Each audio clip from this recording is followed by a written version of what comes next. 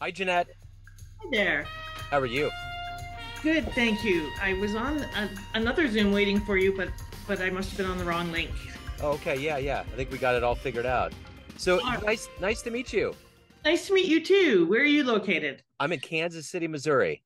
Okay. Well, I'm currently in Calgary, Alberta, but I'm polyhomerous or live a mobile lifestyle, so I'm travel around a lot. But this is kind of my home base when I am here. A true nomad. I like it. Excellent. Yeah. Well, it's great to meet you. And I want to kick everything off in our conversation with living through the last 3 years with COVID's been quite a thing. How did Mhm. you get through it, and how has it changed the way that you live your life now? Oh, interesting. Okay, well, we'll dive right in. So basically, my business didn't change very much at all because I've been online and moving around a lot in terms of my business. So I've been online for a decade. So in terms of the business, it didn't change a lot. What I did, find very challenging. I was down in the States and when everything shut down. So of course, like everyone, it was a lot of wondering and avoiding the fear mongering and dealing with the what isness of it and trying to sort out. I spent a lot of my time supporting other people and figuring out how to pivot. A lot of clients and just people in general, because there was a lot of people who were struggling with now what do I do? So reimagining how their business could look, how they could look, what could be possible. I think it was actually in many ways a really good wake up call for people to not take things for granted, to not just kind of flow with the status quo, and to choose in very consciously to who do I want to be and what do I want to do in the world? What do I want to contribute? So, from that perspective, I thought it was very helpful. Of course, there was lots and lots and lots of downsides, but what I I then drove because I tend to drive quite a bit. So I drove back from Florida to Calgary on in May, doing what I called the zombie apocalypse run through 9 states. It was fascinating to feel the different energies and hear the different conversations about COVID on the way back, including, I have to say this, it was, I was in a restaurant, I'm pretty sure it was Montana, and in the other room, I heard a woman saying, "It's my constitutional right not to wear a mask." And I was so tempted to walk into the other room and say, "I know I'm a Canadian, but I can pretty much guarantee you there's nothing about masks in your constitution. I can pretty much guarantee you that." But anyway, so it was a fascinating time in many ways, but also very frustrating because of all of the fear mongering. And I think what it led to was a whole bunch of us versus them mentality Yeah. between the political environment and COVID. And we're still climbing back out of that. And I think that what I see now, aside from everybody having kind of low grade PTSD or very extreme PTSD from the whole thing, that isn't being acknowledged and dealt with, I don't think. Um, there is still a hesitancy to reconnect. Like I'm seeing in live events, people are not coming back fully. In networking, live networking, it's challenging to get people back out. You kind of thought, oh yay, people, I can come back, but there is a hesitation that I find fairly sad, and a hesitancy to really kind of connect. It's like we almost forgot how. And so now what I'm doing quite a bit of is really supporting people more on the internal front. My business is a lot about the inner and outer game of business, but it's a lot of remembering who we are at our core and how do we really connect with others and reinforcing the connection we have versus the disconnections. So I think on a business front, there was lots of opportunity, as there always is in every crisis. Of course, there was lots of decimation as well. But I think it really made people pause and think about who do I want to be. I'm a little, I'm a little sad we're drifting back away from that and back into just kind of business as usual, trying to go back rather than forward with some new choices. But yeah, I don't know if I answered your You question, but did. You Interesting time. It was an interesting time all the way around. Yeah, you answered it very well. And as the why whisperer, I want to get to the exact essence of what you do on a daily basis. I'm going to Sure. put you in front of a bunch of third graders at career day. One of the kids looks up and says, "Hey, what do you do for a living?" How do you answer that child? That's a great question. I got to steal that for my podcast. There you Uh, go. okay, what I tell them is that I help people figure out what matters to them in the world that they want to really turn into a business so that they can make a difference. And I think your why is, this might not be the third grader level, but our why is the intersection of what we're healing from our past and what we long for our future. Some people call it purpose or mission, but I think those terms are laden. So I just call it your why you do what you do. But it's not what you do. It's our purpose. It's why we're here. And so what I do is support especially women entrepreneurs in figuring out how to make a difference in the world and make a profit. So when you were in the third grade, what did you want to be when you grew up? Third grade. Oh, well, you know what? I think I came out of the womb with a briefcase. I've been entrepreneurial my whole life. Literally, my first franchise was when I had a lemonade stand and I saw the other three corners were really busy and I couldn't get to them. So I went and got the other three TV trays out of our living room and put friends on those trays with other lemonades and made signs. And we split the profits 50-50. That was my first franchise when I was 6. My first business was a daycare in a housing tenement that I lived in. I was 11 and my first employee was 9. So I've been entrepreneurial my whole life. I think when I was younger, one of the things that I wanted to do was kind of reform how we taught. I think we do a disservice to school kids because we don't teach them about life. We don't teach them about money. And, like it just saddens me when I go to McDonald's and I give someone $20 and my bill's $9.50 and they take out a calculator to figure out the change. Like, come on, how are we preparing people for life if that's the case? So that's what I wanted to do, was reform education. Now I'm still kind of doing that. I'm doing a lot of, teaching adults, but it's more in the realm of how do we make a difference through our business. So tell me where you were born and raised and what these seeds that were put into you to want to be an entrepreneur and to want to help people.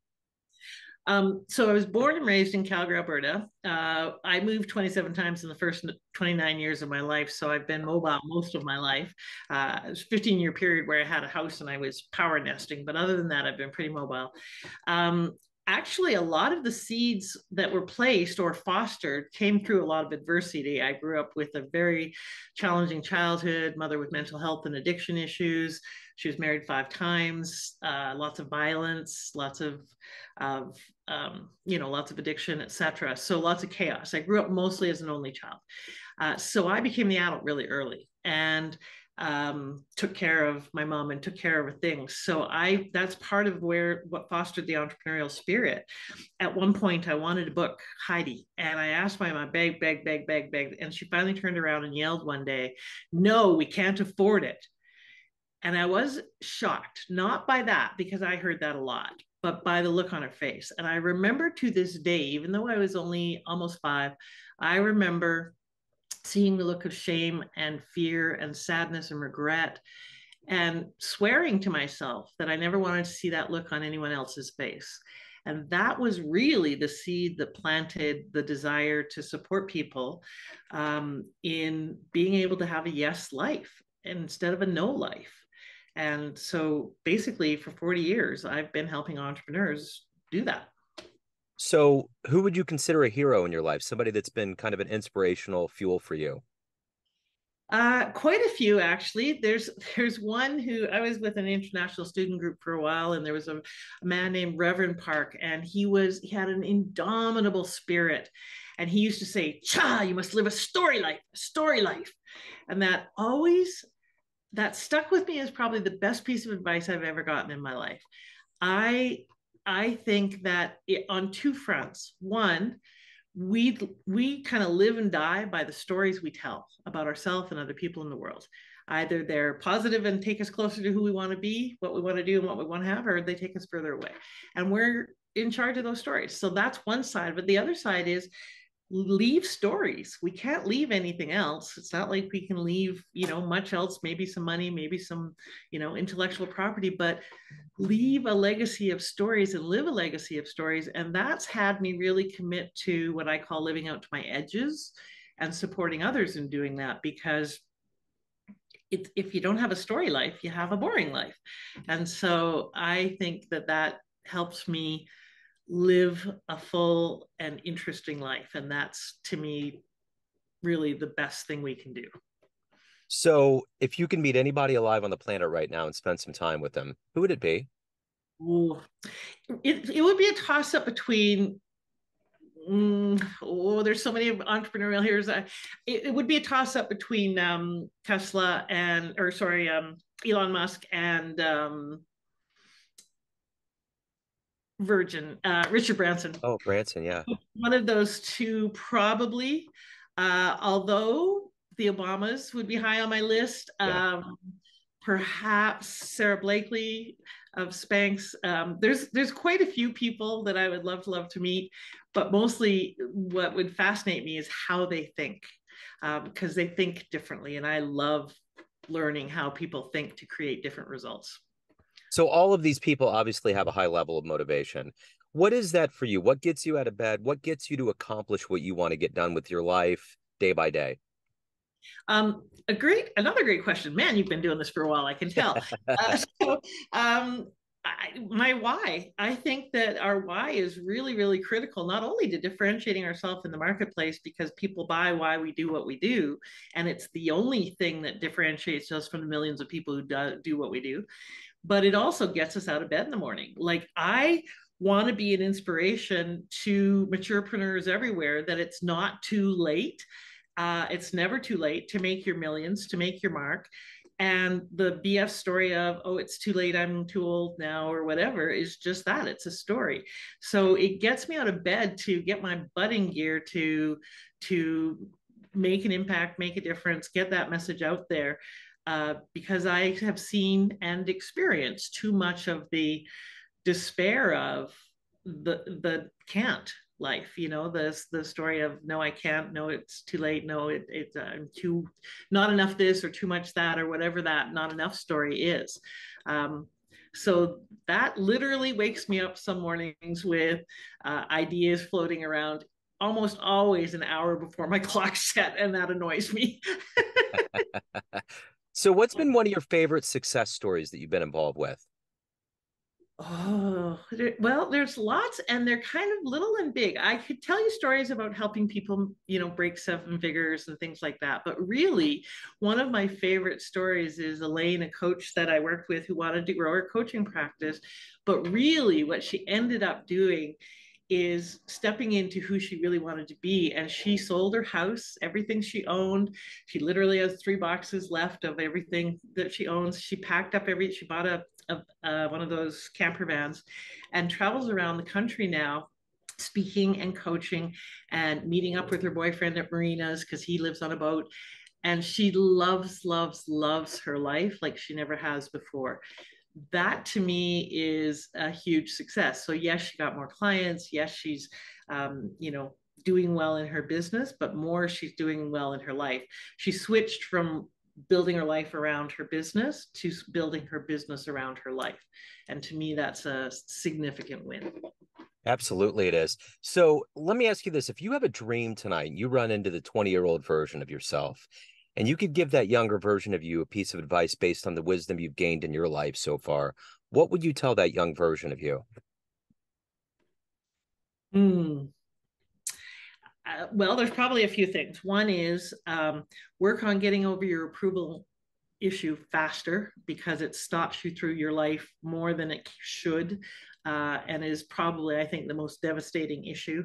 And I did work on it a lot. Like, I took a lot of personal development training. I'm a facilitator. I've done, taught coaching certification programs, etc. But I'd have encouraged that person to let that go a lot sooner, because I think it takes a lot of our power, a lot of our spirit, a lot of everything. That would be one thing. The second thing I would probably tell that person at this point is uh, balance off better having a story life that you love and being fiscally responsible. I think that there would be a little bit of advice about that. Although I wouldn't trade my life, I wouldn't change much, but I think that that could have been attended to more. And I think the third thing that I would say is um, call in more support sooner. You know, we mostly grow up with, especially women, do it yourself, you're the giver, you know, et cetera, putting ourselves last on the list.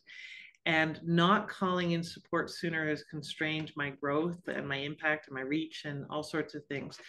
You know, when they build a high rise, they dig a big, deep foundation for that sucker. And so my goal is to build a high rise. And so I would have said call in support sooner. So, of all of the things that you've done and accomplished in your life, what are you the proudest of? Um, I would say that I have lived that story life. I have swum with great whites. I've zip lined on 3 continents. I was a whitewater rafting guide. I traveled with the carnival. Like, there's not many things that you can say that I haven't done or experienced or, you know, had as kind of part of my experience. Uh, Traveled to 34 or 36 countries so far and counting.